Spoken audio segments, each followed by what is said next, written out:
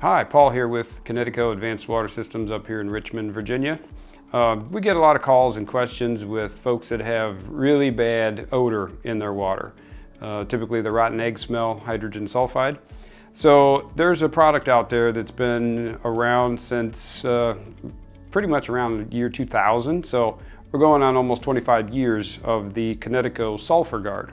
So the Sulfur Guard is a beast of a unit. It's got the same skeleton and valve as a what we call a 2060 softener or 2060 filter unit, but it's got two tanks, and what makes this one unique is that this takes your water, splits it, brings it down through both tanks at the same time, so that it's really slowing it down, so you get a lot of contact time with the media. And the media inside these is an actual it's a special carbon called Sulaband. It's a catalytic carbon that is specific to Kinetico, and basically your water gets in what we call downflow, which is flowing down through the bed of carbon.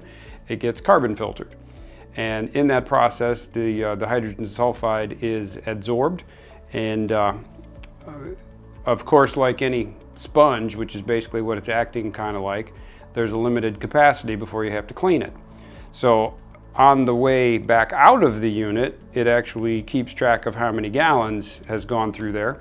And based on a couple different factors, primarily how bad is the smell, it will automatically take one tank offline and it will clean it every so many gallons. So this one actually uses the same valve as our softeners. So it uses an oxidizing regenerant. We prefer to use the 7% peroxide, hydrogen peroxide mix. We have that special made for our location here because we have a lot of folks that use the Sulfur Guard. But this unit can also use a 5.25% bleach solution. Usually we like to use the peroxide. There's a few reasons for that. The bleach is, you got to custom blend that, because most of the bleaches that you can buy at Walmart, sure, you're going to save a little bit of money, but you're going to have to go through a bunch of calculations and figure just right so that you end up bringing a 7% bleach down to a 5.25. So that's a little bit of a pain in the neck factor. The other drawback with bleach over peroxide is that the bleach is definitely harder on the carbon. The overall unit has a 7-year warranty.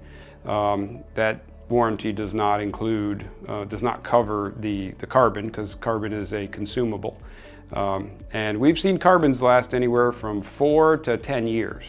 So that's with peroxide. Now with the bleach in it, it can be significantly less. There are situations where you may want to consider using bleach.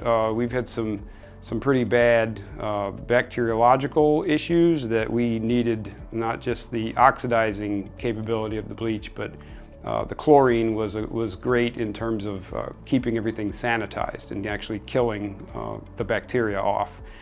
So the unit comes with two different options on the reservoir. So you can go with the clear one, which it's clear front, mounts just like this, kind of piggybacked onto the unit. That's a great way to go if you have this unit in your garage, somewhere where you're going to have eyes on it pretty constantly, and you can see if it's low on the regenerant, the peroxide. The other option is to go with the bigger tank, which is a black tank. You can't see through it. This one, the clear one, holds about 2 gallons. This one holds about 12. So it holds significantly more, but it's one of those things that unless you need that extra capacity, or it's in a place that you don't really look at a lot, you could really go either way. That's pretty much it on the Sulfur Guard. We've nicknamed this one the marriage saver, because time after time I get calls from potential customers that say, if I can't get the smell out of my water, my wife is going to leave me. It sounds funny, but it happens all the time. And every single time this goes in, problem is fixed. So if you have hydrogen sulfide coming out of the ground, the Kinetico Sulfur Guard is the way to go. No electricity, no circuits. It's completely all pressure driven, and you keep the peroxide or the bleach solution in there, and keep incoming water filtered, and you won't have any problems with it. So hopefully that answers your questions about the Sulfur Guard. Thank you.